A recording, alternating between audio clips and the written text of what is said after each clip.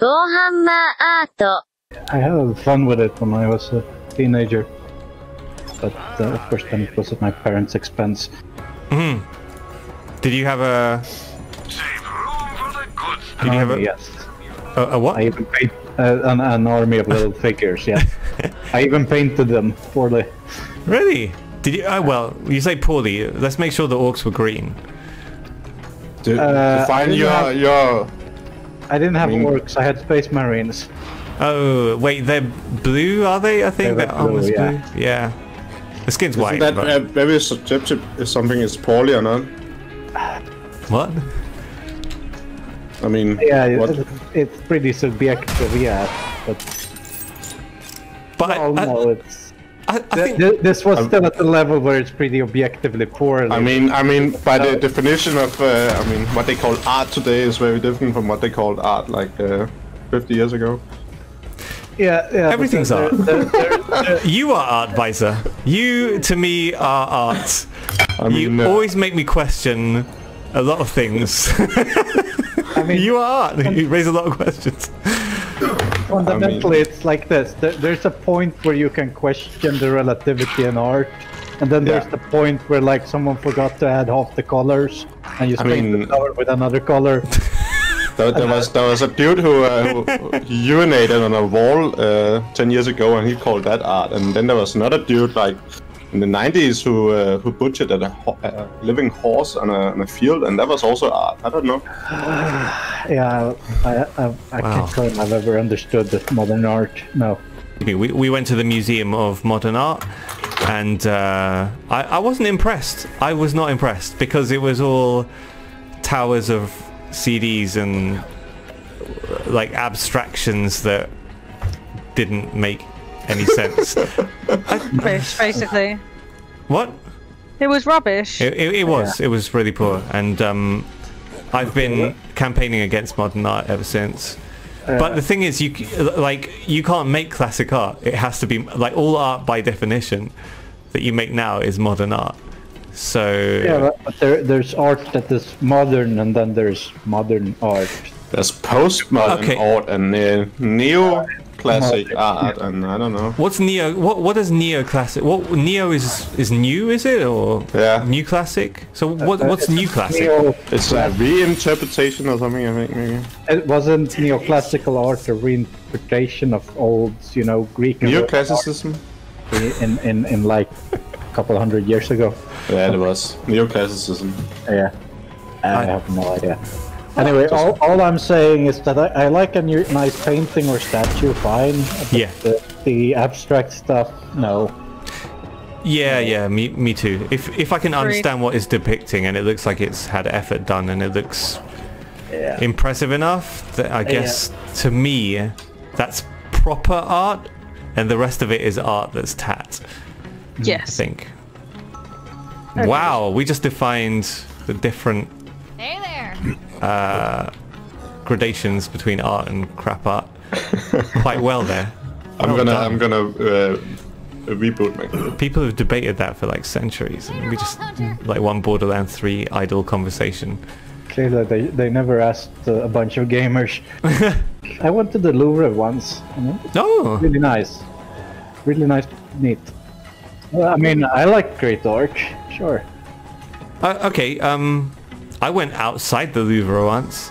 I was very like when I graduated, I was very like, okay, I'm gonna go for an alternative holiday. I'm gonna go to Paris, but see how alternative things can get. So instead of going to the Louvre, I enjoyed people outside the Louvre performing, and also it was quite expensive to go to the Louvre for me at that point. So I didn't go in, but I said, okay, I enjoyed the art of the Louvre because I watched people rollerblading outside it. So, they were really good though, they were good. And, well, I'll tell you some other stories about Paris in a second, but what's your favourite piece of art then, if you had one, you guys? I can't say I ever remembered, put them in memory. Much less what they're named or something. No. I can remember one from, I don't know which gallery it was. It was somewhere in England, and It was called Brown Eyes, and it was a classical picture, and it was this girl with brown eyes. And like you know how people usually say green eyes or blue eyes are the most striking kind of eyes. There was something about this picture called Brown Eyes that was like the eyes just the eyes were so vivid, and they followed you like wherever you went. I think it might have been one of those comedy creepy paintings where there was a guy behind this little girl painting, like just looking at that was really good. How about you, Mrs. AM? Then if Graver's coming up blank. 4. Oh my god. Conversation topic. For the Louvre. No, not the Louvre. Just any piece of art. The frustrations of a conversation with you, AM.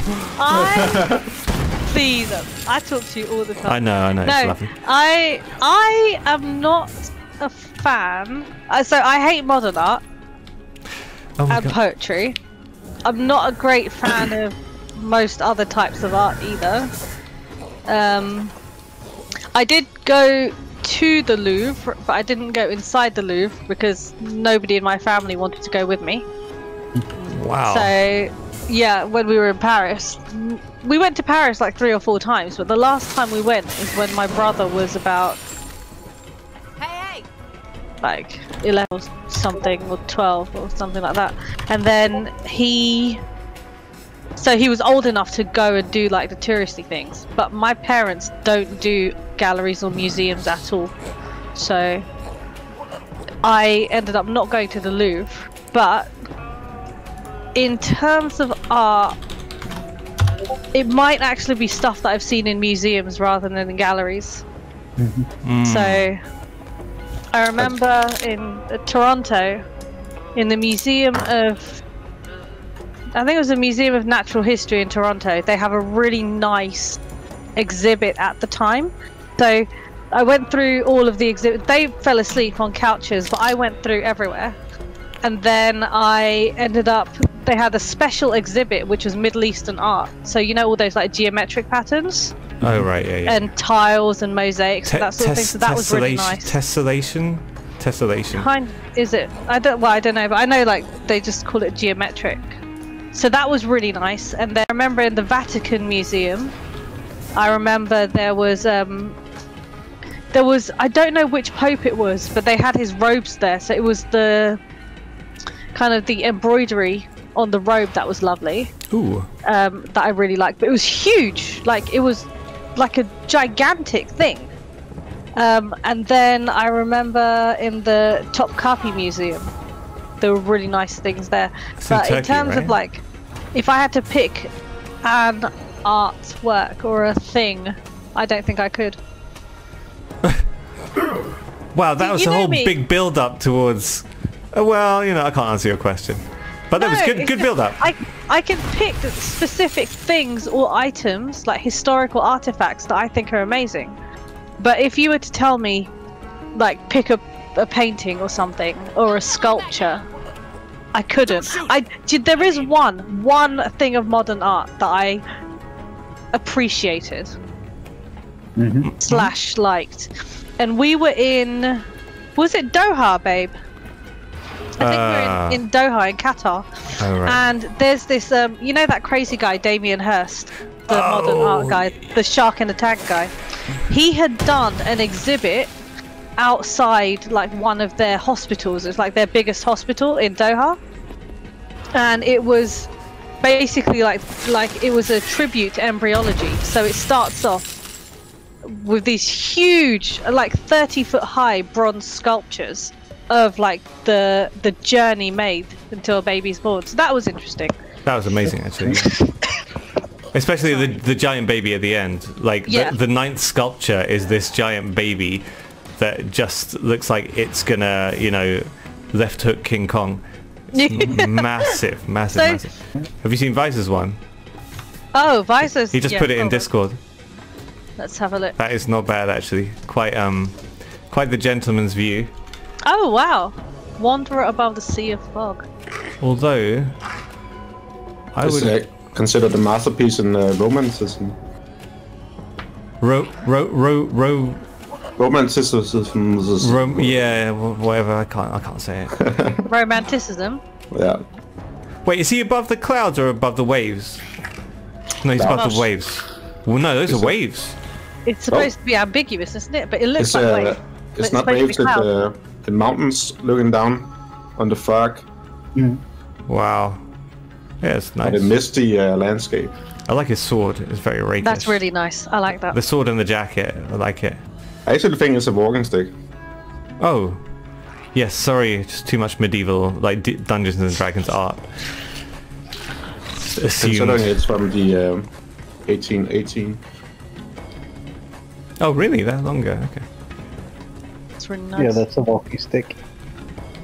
Did you zoom in? Yeah. And those are absolutely clouds. It might be a walking stick with a blade, though. I might be close. You know, one of those ones with a flicker. One of those sword canes. Yeah, sword cane, that's it. I'm trying to think of my favourite art now. I can't even answer my own question. Well, you put brown eyes in there. Yeah, but now looking upon it, it wasn't actually that good. Or maybe a JPEG can't convey what real life can. See, I would argue that the insignificance of the individual within the landscape is not one of the focuses of the painting. I don't think it's supposed to make the guy look like insignificant compared to an amazing vista. I think it's that, you know, that man can get there and appreciate it. And appreciate the view? Yeah, yeah. Just stop for a second and appreciate the view. That's it. That's what we do in Borderlands sometimes too, right? We just stop and we're like, wait a second, look over this cliff. But don't get too close to the edge, Mrs. Am. We do that often. Why? Because I'm going to fall off. Yeah, if you want to, you know, spell it out, yeah. Wait, why would I fall off? Well, I remember the first time you took strafing seriously. What happened? You fell off a cliff, didn't you? To my recollection, I think 3 of us fell off that same cliff in that same session. See, I feel like I'm part horse, part mountain goat because I was the one who never fell. Well, I'm pretty good on. But you're allergic to goats, so. I'm allergic to myself. Yeah. Allergic to goats. Mm-hmm. Yeah. I'm allergic to a few things. I'm allergic to argon. I'm allergic to goats. To argon. Like argan oil from Morocco. It's really good for your skin, but not good for mine. Does argan oil have anything to do with actual argon? Is my question. What is argon? Oh, you mean the gas? Oh no! Argon is one of the base elements. No. And I was wondering, how the hell are you allergic to it? Base element. Oh, that's hilarious. Nice. Like, how do you even exist, Am? How are you not dead?